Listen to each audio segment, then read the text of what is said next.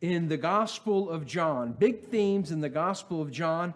As you can imagine, we're going to stay in the Gospel of John tonight. So just turn over there to John chapter 1, and we'll work our way through some of these themes in just a moment.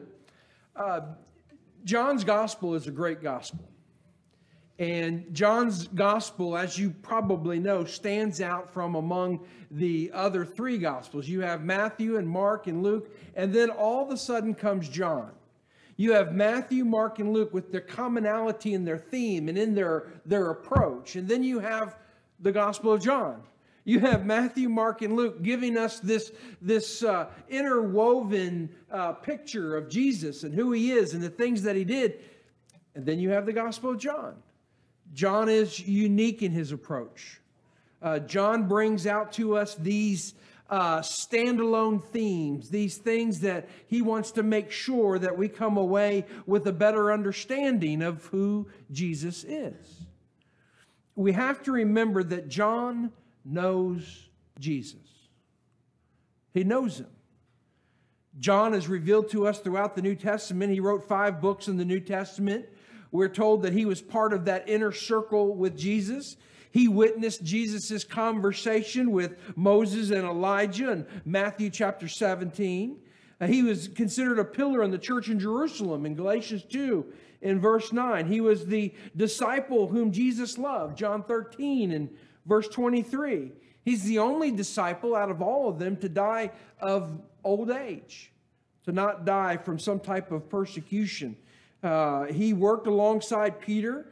He was one of the first 4 disciples to be called.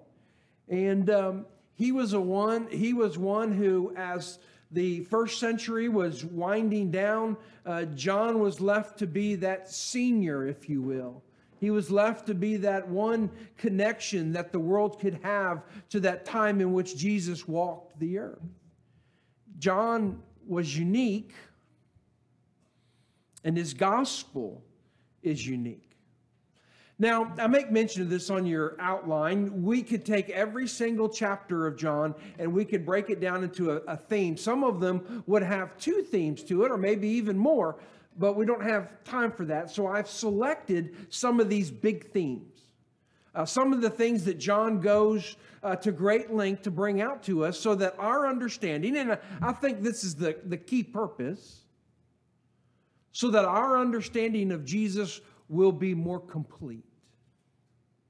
That it will be in the best way that he can, in the time that he has, give us this thorough understanding of the one that we believe is the Christ, the Messiah, the one who is our Savior of the world. John says, here he is. John says, let me give you a glimpse of this man and the things that he did. John pulls back that tapestry of time that separates us from Christ and says, here, through these words, you can know him. I'm going to be honest with you. I like the Gospel of John. I like it. Well, let's look at a sampling of some of these themes in John's Gospel. Go over to John chapter 1. John chapter 1, and as I mentioned, we're going to stay in this gospel the whole time. John chapter 1, and beginning there in verse 1, you see that John brings out the theme that Jesus is divine. And John begins at, I think, the most important place. He begins, the birth of Christ is important, and you see that in the Gospels. The infancy of Christ is important, and you see that in the Gospels. And all of those things have weight and merit and worth to them. But John begins at perhaps the most important part. Jesus is unique. That Jesus stands alone. He begins out of all the places where he could start with the divinity of Jesus Christ. Really, if you think about it this way, that's John's theme throughout his whole gospel. But he begins with the understanding that in the beginning was the Word, and the Word was with God, and the Word was God. He was in the beginning with God. All things were made through him, and without him, nothing was made that was made. Go down to verse 14. And the Word, the very one that John wrote about in those first 3 verses. And the Word became flesh and dwelt among us. And we beheld his glory, the glory as of the only begotten of the Father, full of grace and truth. John says he was real. John says the one that I'm writing about isn't one that was a figment of somebody's imagination. It wasn't a fable that was put together about a man who lived among us. He was real. He came in the flesh, and you could touch him and put your hands around him and know him and see him and talk to him, experience a relationship with him. The gospel, the Jesus of John's gospel is a living person. And he brings that out. He goes on, and like I said, we won't hit every single chapter. He goes on, and he talks about the theme of how Jesus has come to save. He speaks of his divinity, then he says, let me tell you about his purpose. Let me tell you about the important thing that stands out in Jesus, which he did that nobody else could do. And you go over to the 3rd chapter of John. John chapter 3, beginning there, I want to give you 2 verses, beginning there in verse 16. For God so loved the world that he gave his only begotten Son, that whoever believes in him should not perish, but have everlasting life. For God did not send his Son into the world to condemn the world, but that the world through him might be saved. There's his mission statement. This is why he's come into the world. He's come to do something that's not only unique, he's come to do something that's certainly never been done before in the history of humanity. You go back to the 1st chapter of Genesis, you work your way over to the last chapter of Revelation, and you only see Christ as the Savior of mankind. He's the one and only. John brings out this theme. He wants us to know and to understand the importance of this. Jesus alone can fulfill this role. I don't know if you get any bigger than that in what his purpose was. Luke addresses that in Luke 19 and verse 10. Again, Jesus is the one who's going to speaking like he is here in John chapter 3. And he says, for the Son of Man, Luke 19:10, for the Son of Man has come to seek and to save that which was lost. That's why I'm here. I'm a saving Messiah. I'm the saving Christ. John moves on through his gospel, and if you go over to John, you're in chapter 3, go over to chapter 6, John chapter 6, and beginning there in verse 16, John teaches us that Jesus controls the laws of nature, that the physical elements that bind us don't bind Christ. Now, think about that. That the limitations that come from the law of nature are not limitations that are imposed upon Christ. He's greater than those limitations. Now, we certainly aren't. We're certainly bound by those things, but John gives us this understanding, this theme of Jesus being greater. He records this. Now, when evening came, verse 16, his disciples went down to the sea, got into the boat, and went over the sea toward Capernaum, and it was already dark, and Jesus had not come to them. Then the sea arose because of a great wind was blowing. So when they had rowed about 3 or 4 miles, they saw Jesus walking on the sea and drawing near the boat, and they were afraid. But he said to them, "It is I, do not be afraid." Then they willingly received him into the boat, and immediately the boat was at the land where they were going. Wonderful things are happening. Here's this storm. They're in the midst of it. And what do they see? Christ. The wind is blowing. The waves are being tossed to and fro. And who do they see? Christ. They're in this unique situation in which it demands all of their attention, their time. Some of those men are seasoned fishermen. They know what happens when the waves get out of control. They know that procedures need to be followed when the wind blows up. And in the midst of all of that comes one who defies the very laws of nature, and it is Christ. John brings this out. John wants us to see it and know it and to understand that it's Jesus who's fulfilling this role, that it's Jesus whose ability and might and power and authority is greater than any laws that would bind us. What a great theme. John goes on. You're in chapter 6. Go over to John chapter 10. John chapter 10, and beginning there, and we'll begin in verse 11 and work our way down. But John gives us the theme that Jesus is the good shepherd. That Jesus is the one who watches over us, that he is the one that leads us, that he is the one that provides that protection and that security for us. We kind of lose a little bit of it in this day and age, well, maybe a lot of it, because probably everybody here has never been a shepherd. maybe you have been.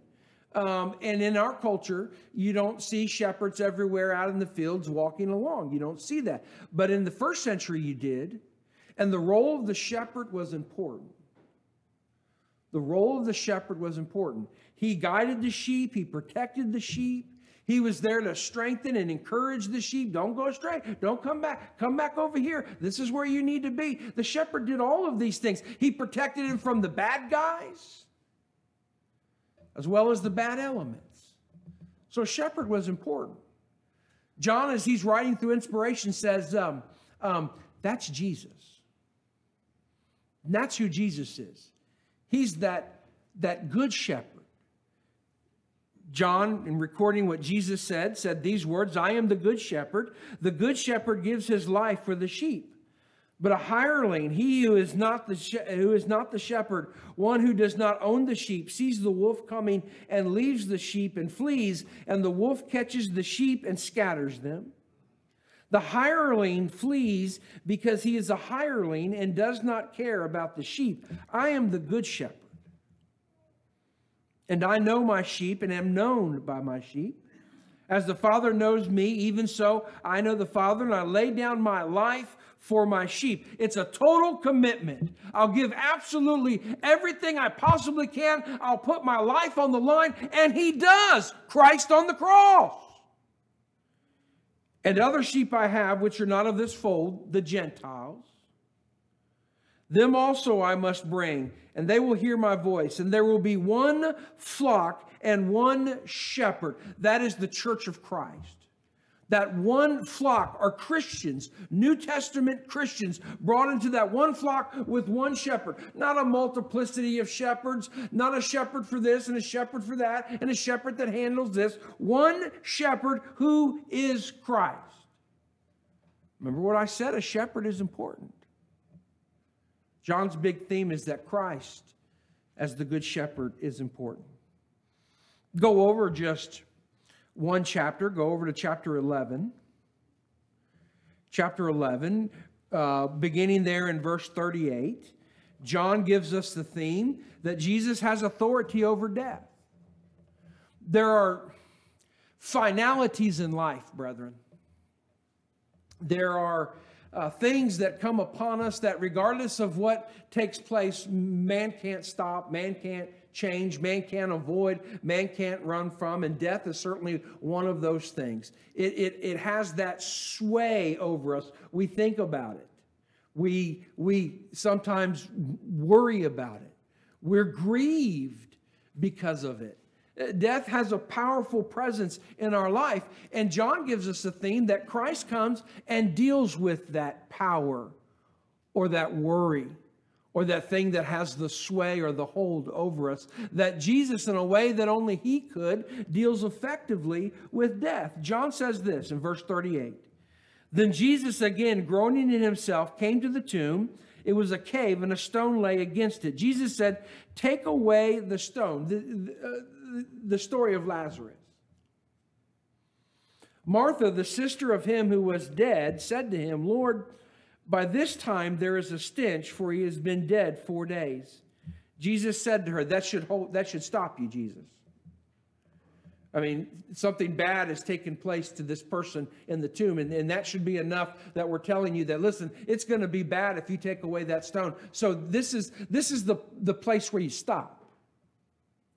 You see, this is where you've expressed your care and concern for him. You've expressed your care and concern for us, and we appreciate that. But listen, you can't go any further than that. And Jesus said to her, did I not say to you that if you would believe, verse 40, you would see the glory of God? Then they took away the stone, that barrier. Then they took away the stone from the place where the dead man was lying. And Jesus lifted up his eyes and said, Father, I thank you that you have heard me. And I know that you always hear me. But because of the people who are standing by, I say this, that they may believe that you sent me. I'm going to show two things. Not only his authority over death, but the authority of who he is. This is going to reveal these things to them. And it reveals it to us.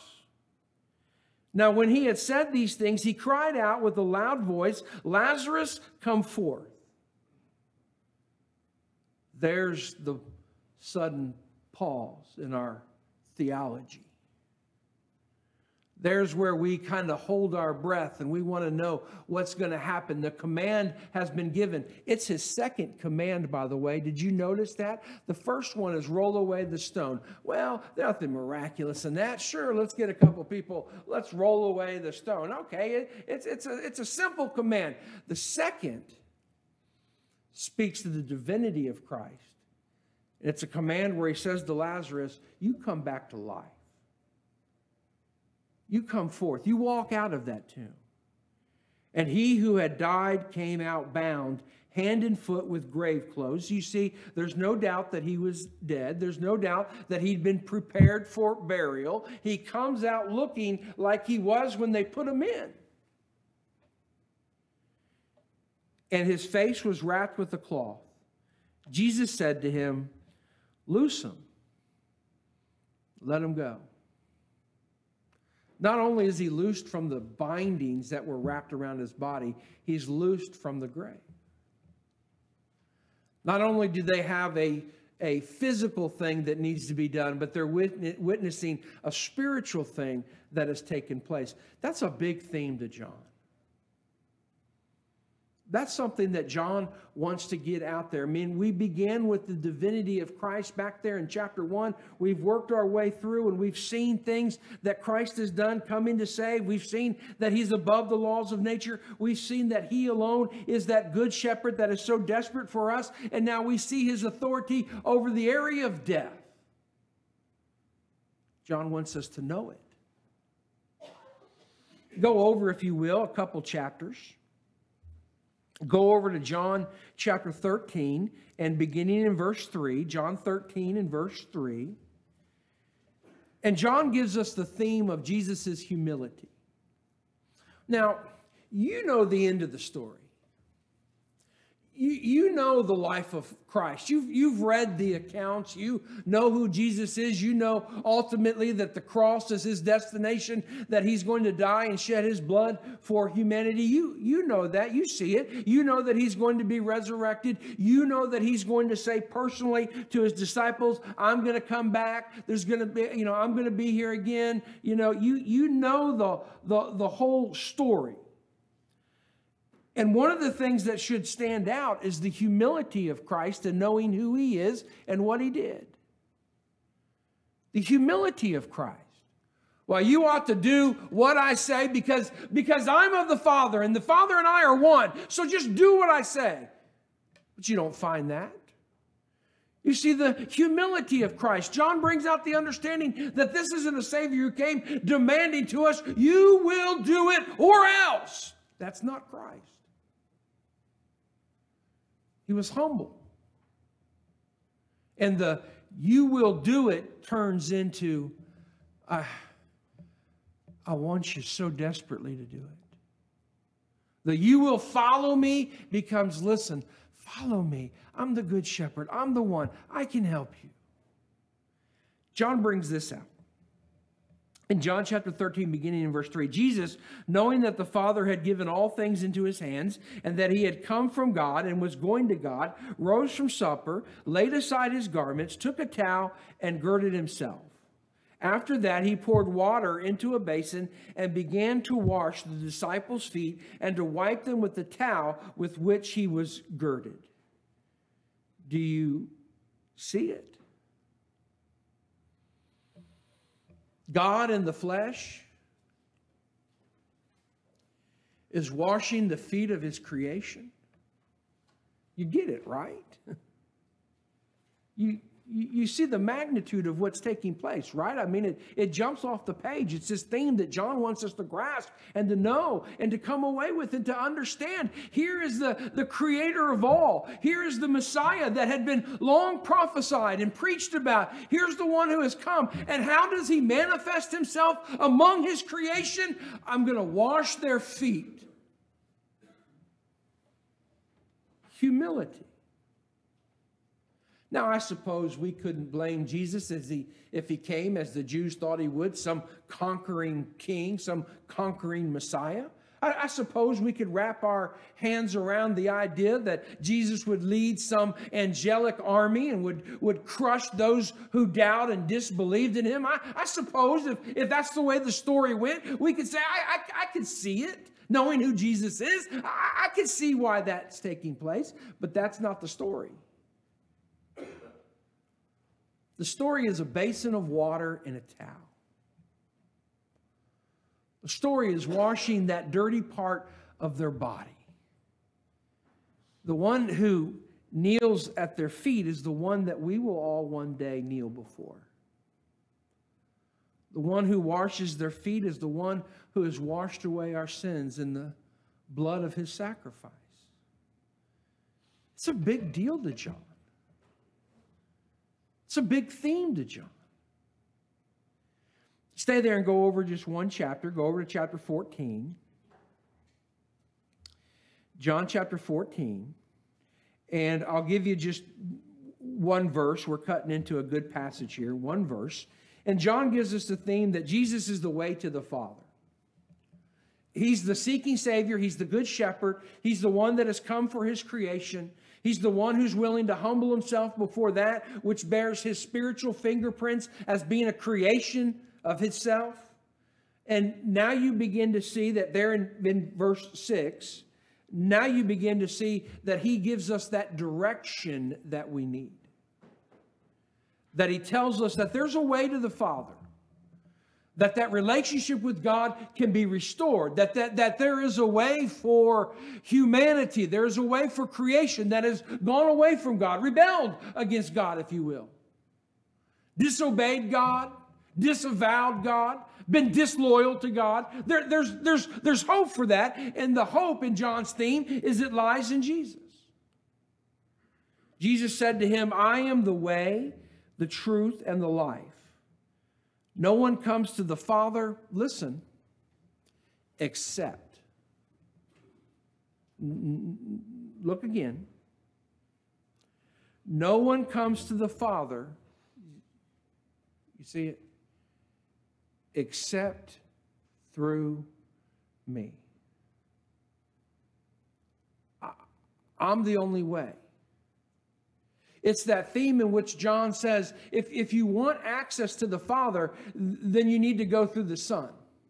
It's John giving us this theme and saying, listen, it matters that you have access to the Father, and that access is given through only one individual, and that's the Son. This is a role that only Jesus could fulfill.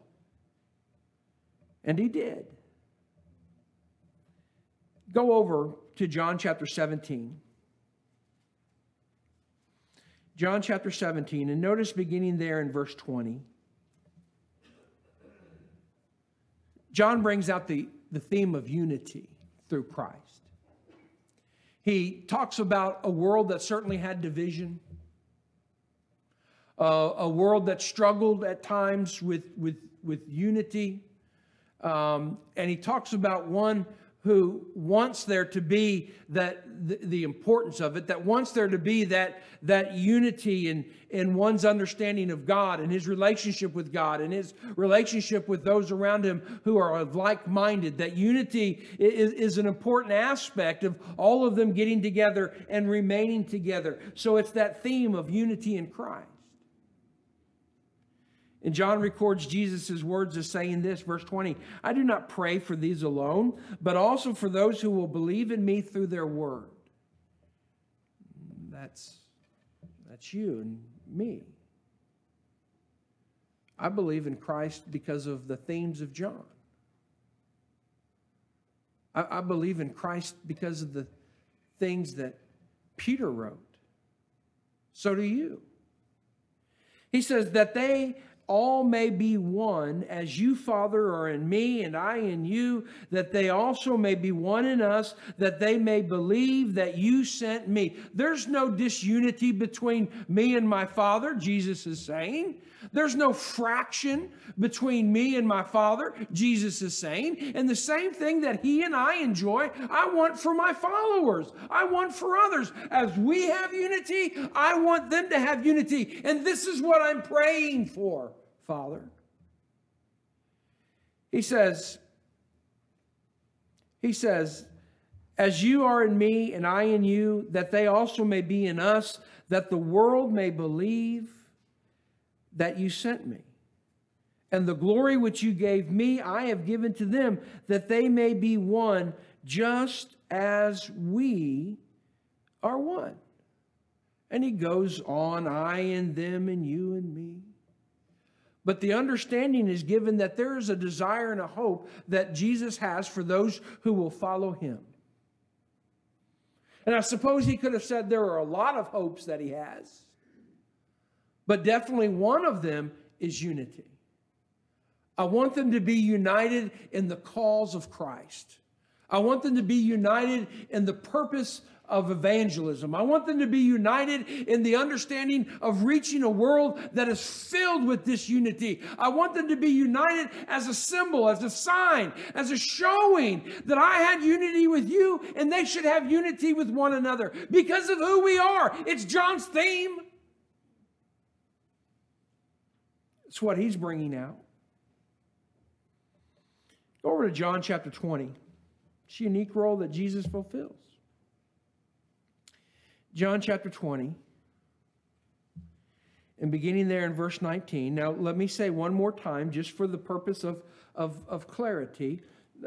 I do not doubt that you could take each chapter and sometimes you could find more than one theme in each chapter. I get it. I understand it. I don't intentionally mean to skip over any chapters because there's not important or there's not information that is in that chapter that's not important. It's time, brethren. It's time that limits us. And so John begins to bring his gospel to a close. And in chapter 20, beginning in verse 19, John gives us the theme of a resurrected Lord. John ends on a high note.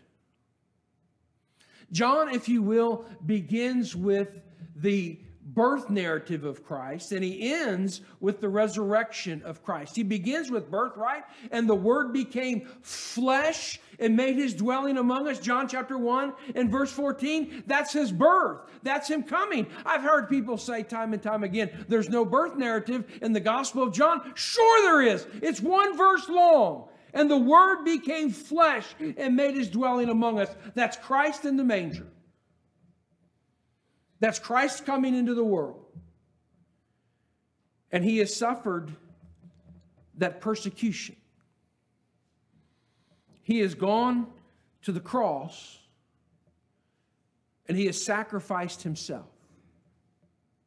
John gives us the understanding in his gospel that it was a freely act that Jesus willingly gave himself. They didn't drag him. They didn't force him. They didn't put him under compulsion. John gives us the understanding in the theme of the crucifixion of Christ that he was willing to go, that he was willing to do it because he understood the larger purpose. They're not just killing a man. They're killing God in the flesh. John brings this out. But John doesn't end his gospel with Christ in the tomb. It just wouldn't be right. It just doesn't sit well with us. Where's the victory? Where's the power? Where's the authority? We understand the sacrifice. We get it. Like I said, we know the complete story. We're reading back. We're looking back into these events. We know the ultimate outcome. We know he's victorious. We know that he gets resurrected, but we're reading back into the account and we're seeing in the crucifixion of Christ that theme that there needed to be that offering for us. The offering that only Christ could give. He alone can fulfill that role. John brings us to the next level. In John chapter 20, beginning in verse 19, he talks about the resurrection. He says this, "Then the same day at evening, being the first day of the week, when the doors were shut, where the disciples were assembled for fear of the Jews, Jesus came and stood in the midst and said to them, 'Peace be with you.' When he had said this, he showed them his hands and his side. The disciples were glad when they saw the Lord." I'm here. I'm alive. You want to make sure it's me? Well, look. I bear the marks of the crucifixion, marks that I'll remind you were given for us. You see the same thing in the revelation that John has given when you get a glimpse of the Lamb. John talks about seeing a lamb looking as if he'd been slain. That's Christ. He's never ashamed of the cross. Never. Not even in eternity. He never shies away from the cross. He never says that I'm embarrassed by the cross. He embraces it. Shouldn't we? But John gives us the theme of a resurrected Lord, one who is alive, one who has conquered death, one who can stand before his creation, not as one who's been brought down into defeat, but one who has been resurrected to life.